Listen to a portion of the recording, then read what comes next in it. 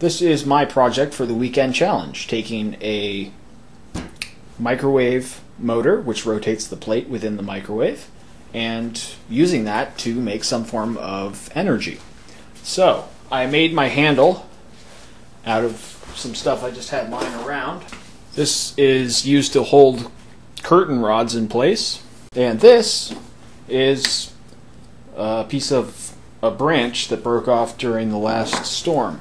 I used a drywall screw to mount this to the curtain rod holder, and it gives me some leverage to rotate this.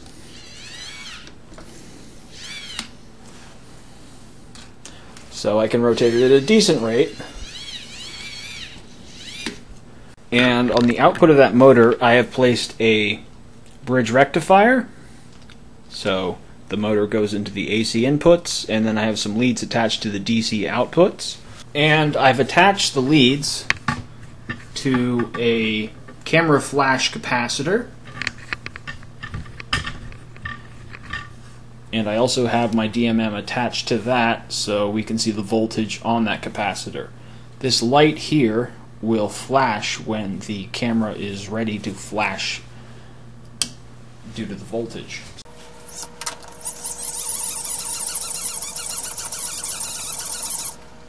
Here we go.